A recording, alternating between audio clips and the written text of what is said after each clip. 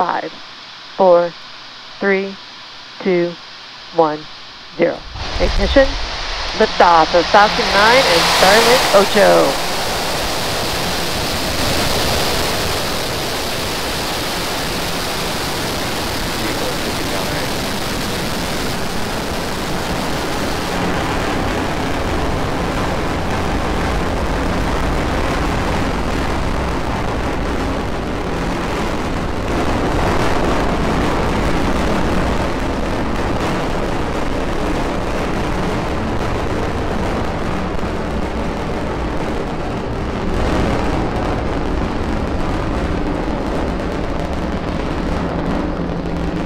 T plus 40 seconds into flight, and Falcon 9 has just had a successful liftoff. Telemetry are nominal.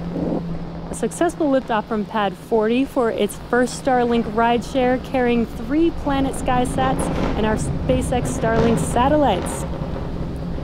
Next coming up will be Max Q. Mach 1.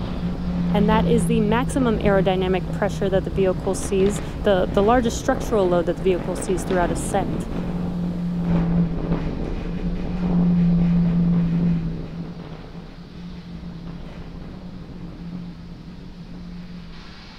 Max Q.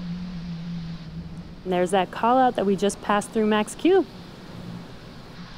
Next up will be 3 events happening back to back, and that will be MECO, or main engine cutoff, stage separation, as well as second engine start, or SES1.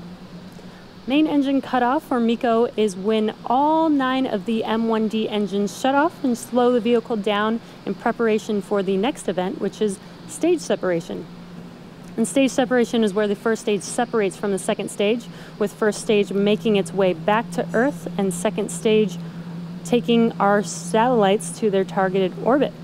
And then finally will be SES1, which is second engine start, with that MVAC engine lighting up and taking those... The vehicle is following a nominal trajectory. And taking those satellites to orbit.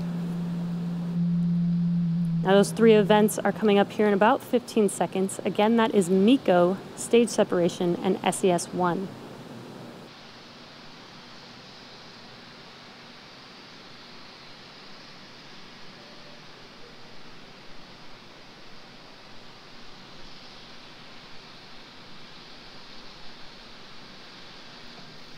MECO. Stage separation confirmed.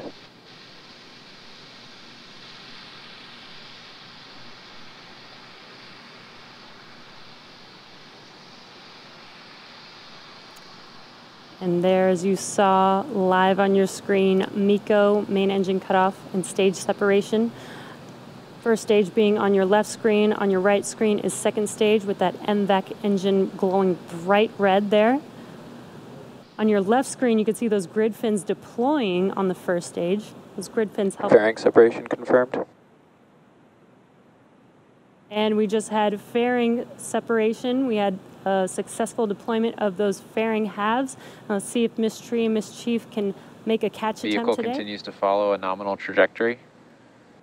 And as I was mentioning, the grid fins have deployed. That helps guide that first stage back to its landing zone.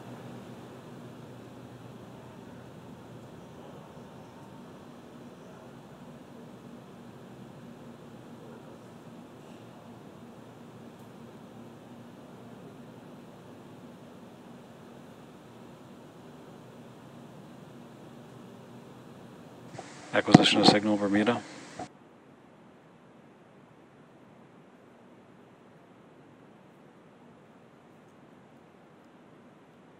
Stage 2 is still looking good. We're getting a nice bright view of first stage on your left screen. And coming up next for first stage, as it makes its way back to Earth, it will perform a couple of burns, the first of which will be the entry burn. And that entry burn is where 3 of the 9 Merlin 1D engines light up and slow the stage down as it re-enters back into the upper part of the Earth's atmosphere. The second burn is called the landing burn, and this is when the single engine on the vehicle, the E9 engine, ignites and brings the vehicle speed down rapidly in order to land on the drone ship. And again, we are attempting to land on our drone ship, Of Course I Still Love You, today.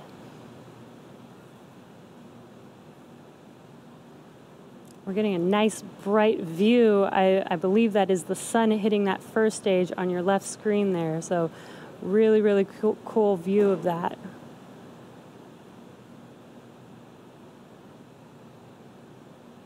Second stage is still looking good. That is on your right screen.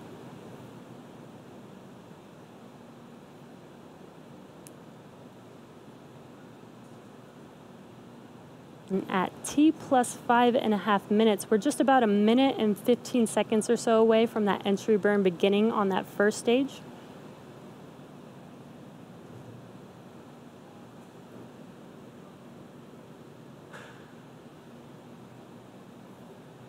Stage 2 has entered terminal guidance. Stage 1 landing burn has started. And that landing burn has begun on the first stage. Again, this will last about 20 seconds long. Let's wait and watch to see if we can land this booster Stage for 2 a third FTS time. is saved. Stage 1 landing legs have deployed.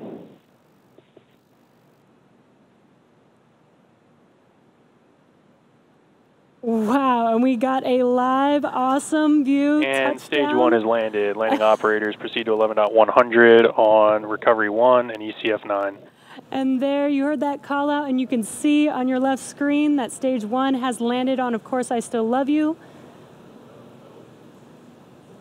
We are waiting for stage 2 for SECO 1, which is second engine cutoff. What an awesome view of that first stage.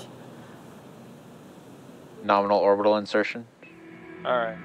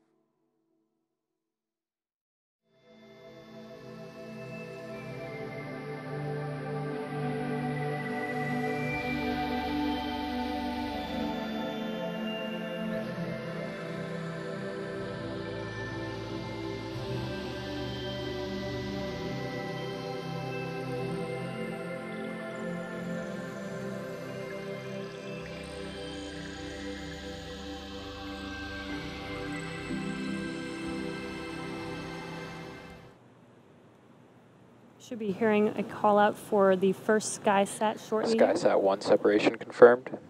And there's that confirmation that that first SkySat has deployed. Now these 3 SkySats. Oh, and it looks like we can actually see there's that first SkySat satellite. Pretty awesome view. We should hear a call out for the second one here shortly. They're deploying in about 30-second increments here. SkySat 2 separation confirmed. And there's the confirmation for the second SkySat. And since we saw the first one, I think we should be able to see that second one shortly here as well. And there you can see it. Very cool views today. Now we just are waiting for that third and final SkySat here shortly. SkySat 3 separation confirmed. And there's confirmation of separation of that final SkySat. These 3 SkySats will be joining 15 already in orbit, and 3 more will be deploying on a separate Starlink mission later this summer, completing their fleet of 21 SkySats.